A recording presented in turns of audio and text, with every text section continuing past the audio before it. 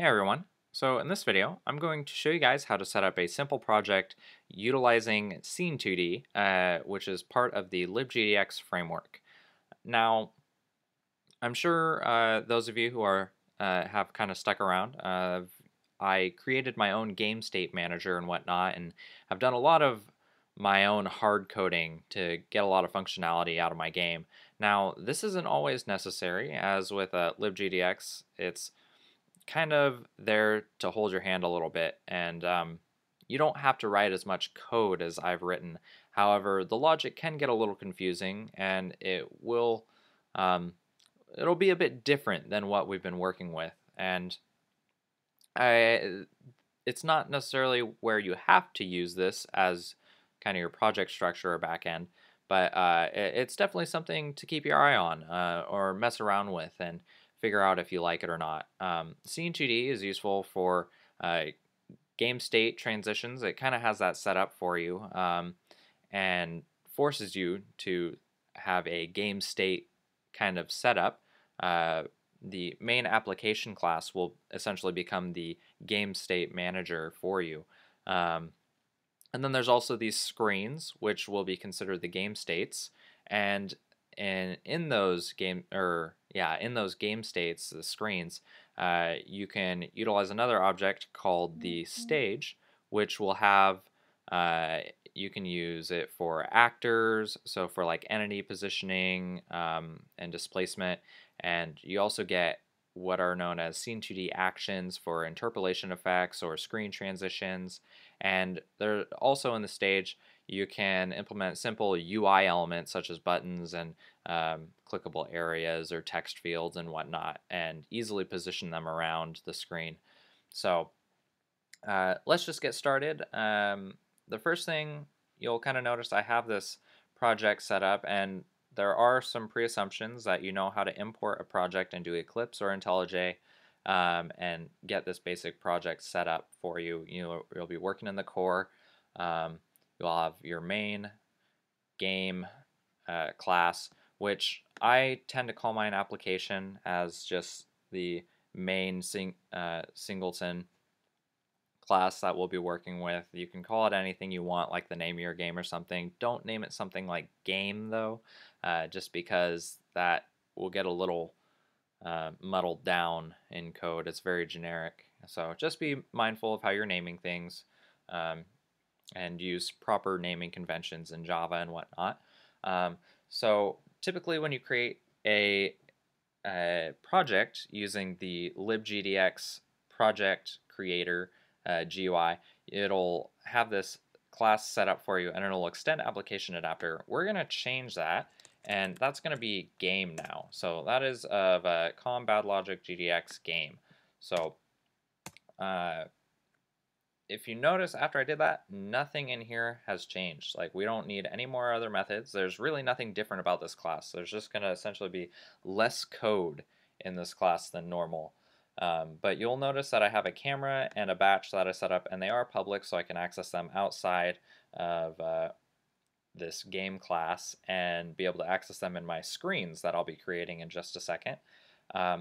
One thing to note down here in the render, you'll notice I have the regular buffer screen clearing commented out, and that's because what you need to do when you're working with a game object, you need to call the superclass render method, and that is because when you are working with the screens, you're not doing anything in here. You'll kind of notice that right off the bat. You're not going to be doing anything in this game state unless you have like fancy initialization code or need to set up particular loading screens and whatnot.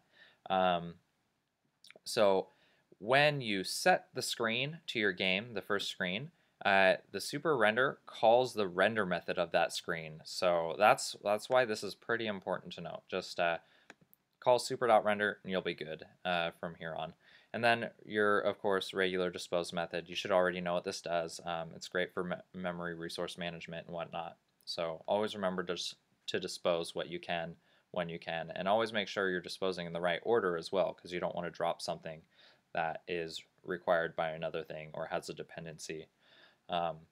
So And you'll notice I have these variables up here. Uh, if you haven't seen any of my other videos, I kind of use that. So in my desktop launcher, I call the application title vWidth, vHeight. That's virtual width, virtual height, and version. Just kind of simple settings, so I don't have to open this desktop launcher class every time. The same thing goes for Android. So I can just set the configuration from here instead of always having to go back in there every time and change it in two different places. So um, really, we've done everything we need to do in this main game class, so let's get our first screen set up. What you're going to want to do is just create a new class. I created another package called screens inside my main package of, I just called this slides. It was going to be a game I was going to work on, but who knows. So I'm just going to call this splash screen. Okay, and the screen is an interface object, so we're going to want to implement that. And then it's going to kind of yell at us here, and we're going to want to import. And then there's also another thing we need to do is implement all those methods. And so you'll see there's quite a few of them. There's 7, I believe. Yeah. So you'll notice show, hide, pause, resume, dispose, resize, render. Kind of some of them are methods you've probably seen before, but others are a little bit different, such as the pause and resume and the hide and show. So dispose, resize, and render all do the same thing you'd expect them to do. And like I said, the super.render will go to the game object, which we'll call the render of the current screen that is set. And also I'm going to take this code actually and move it over to my render here. Okay, import those. And so just real quick, I'm going to get the basic constructor set up. You do need a constructor for all your screens. It's basically like the create method of when we made game states in another video, but or you're just, it's where you initialize all your variables and everything. So public splash screen and final application app. Okay, so what I'm doing here is I'm going to request the singleton instance of my application class. That is so I can use that to set the screen from inside this class. So I'm just giving it a reference to what game I'm contained in. And that's going to be useful for you everywhere in these screens. So we're going to do private final application app. I'm just calling it app because keeping it short is just nice when you're using it down the road. Okay, and so now that we have a reference to our main application, now if you'll notice in here, so this .app. I can set the screen, I can get the camera, get the batch, and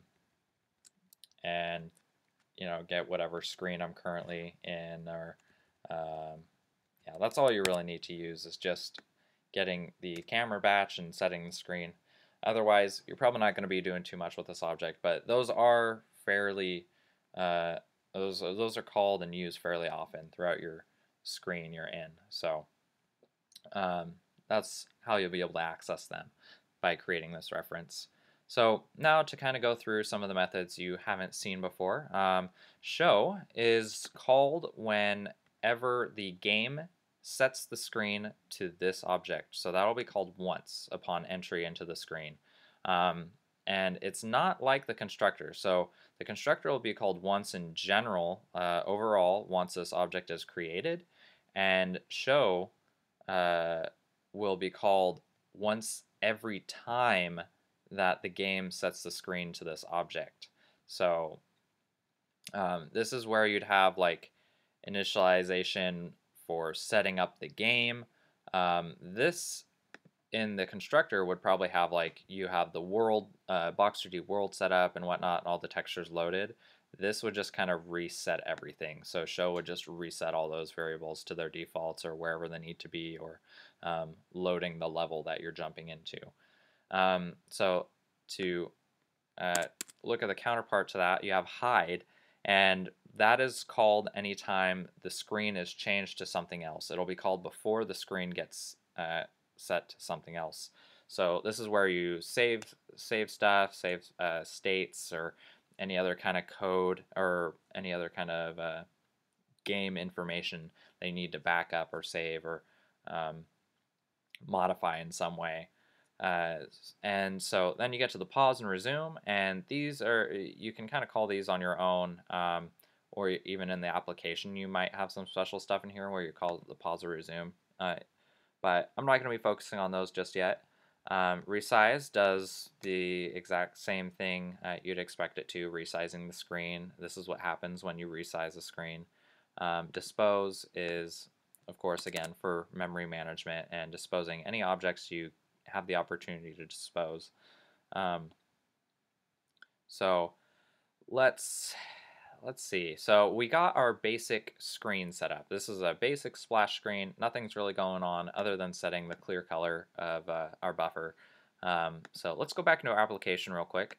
Nothing's really going on right now. So I think if we run it, it might actually not, it might crash. Yeah, so you're going to get this weird flicker. So what we need to do in your create method, so this dot set screen new splash screen, this. So because we request the application singleton, we're passing it to that. And this will set the screen, or rather the state. Just think of this as like setting the game state. That's probably the easiest way to understand that, in my opinion, as someone who's done a little bit of game development here or there. So we're setting the game state to the splash screen state. And you'll want to do this in the create just so it has a state to start off in. From there, in the splash screen, you'll be able to control where it goes after that.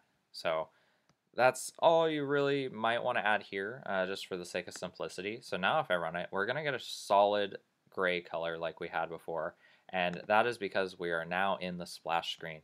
And you'll notice, like, if I change this color to, let's say, like 8, it'll be a little bit more red, and that'll signify we really are in that splash screen. So perfect. So with that, I'm going to kind of stop here just because this might be a little bit of information to take in. Do kind of put some system.out.print lines in these methods here to test out when things happen, understand the life cycle of when hide and when show and when pause, resume, or resize or render is called. So you can kind of see how these screens are working and what methods are getting called when. So with that, I hope you enjoyed what we've gone through so far.